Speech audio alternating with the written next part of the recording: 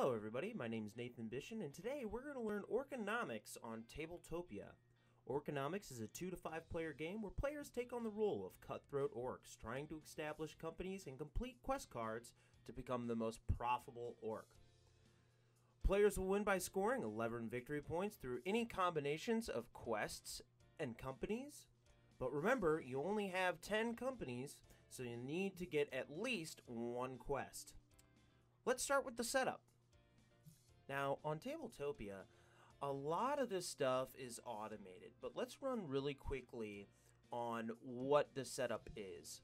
So the first thing you're going to do is roll the dice to see who goes first. In this case, we'll say that the blue player is going first and is now known as the Oracle. They will also receive this first player token. You then put the industry sectors in any order you choose. Each industry is a little bit different with the number that is rolled, the probability, the name of the industry, how much it produces in revenue and losses, industry ability, and a set collection symbol. And down here you'll see that this is where the companies are placed once you own one. Each company chooses a color and takes all company tokens associated with that color. So we've got a blue player, a red player, a green, and a yellow player. We pour out all the skulls so that all players have an easy reach. This is your currency. A silver is equal to 1, and a gold is equal to 4 silver. We then will deal out these 3 quest cards. We'll talk about these later. The starting player will start with 5 gold, and every player clockwise will get an additional silver. So the red player's got 1 extra silver, 2 extra silver for the green, and 3 extra silver for the yellow. Each player will also be dealt 3 industry cards. I already have 3 industry cards in my hand right here. And we're going to roll the forecast dice to see where the crisis token would go, which in this case is on 7. Now, starting with the Oracle player, each player will put out a company into any industry that they choose, and will go around until each player has 2 companies in sectors.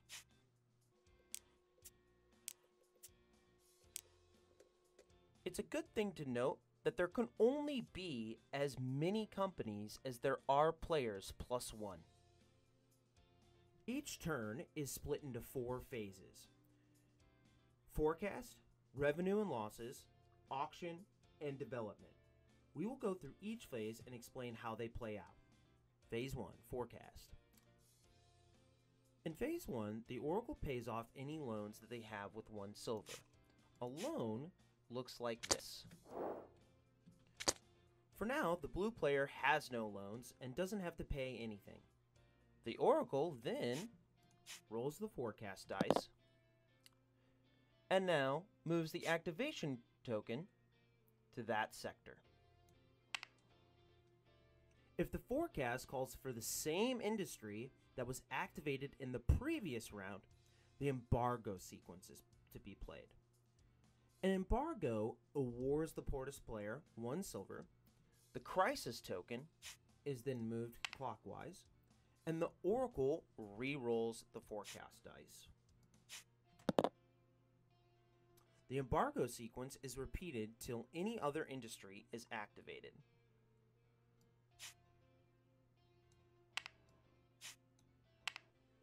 Phase 2, revenues and losses. Now, all companies in the activated and adjacent sectors will now gain their revenue and losses depending on the sector. So in these sectors, it shows the gold of how much is obtained in the bottom left corner. So the green player in this case is going to gain 2 silver. And the red player is also going to gain 2 silver. Now at this time, any players that have companies in any of the activated sectors can take out a loan. A loan is when a player will flip over their company token and gain immediately 1 gold skull. But now, at the start of their turn, as the Oracle, they'll have to pay 1 silver for every loan that they have out. Orcs cannot pay off loans. The only way to get rid of a loan is to return it to your player pool or use sector abilities like this 12, Tourism. Phase 3, the auction. Now in this phase, companies are going to bid on the active sector to try to put a company in free into that sector. And starting with the first player, they have to bid at least 1 gold. The bid token will go around until all players either pass or they can't pay anymore. Then, whoever wins the bid has to exchange the gold to place their free company. Now, in this example, let's say the green player got away with buying it for 2 gold. The green player can now discard 1 card of a matching industry and use it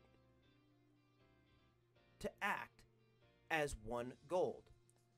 So the green player would keep one of the golds, discard this card, and pay the other gold to now have a company in this sector.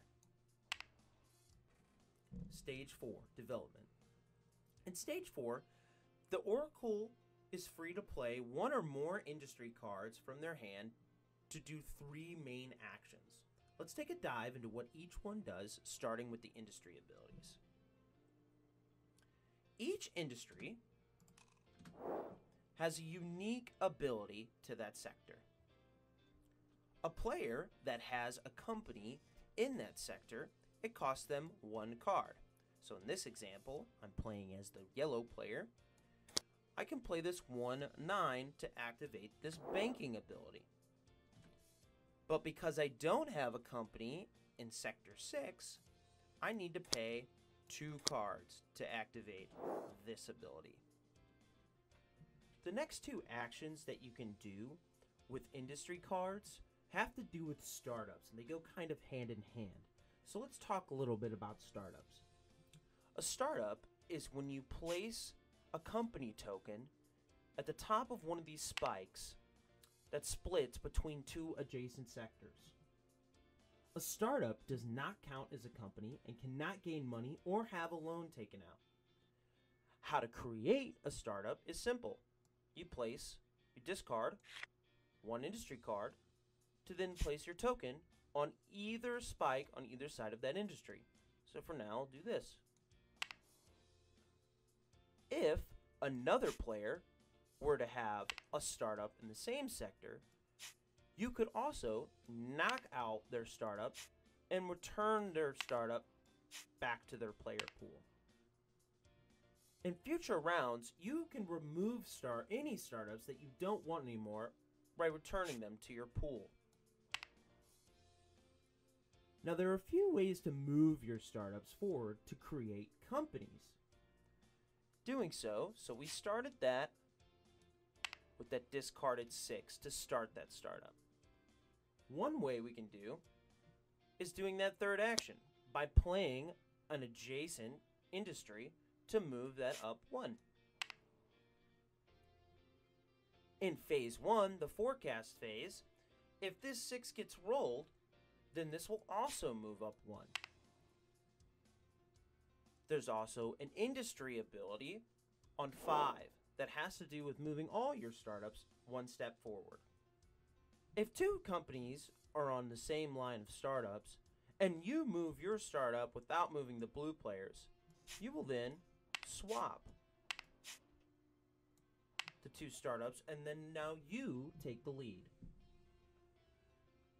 Once a startup has moved 3 spaces, you can decide to make it into a company, into either adjacent sector. Once an Oracle has finished playing their cards, they can either buy 2 more cards for the price of 1 gold. So we'll do that for the yellow player here.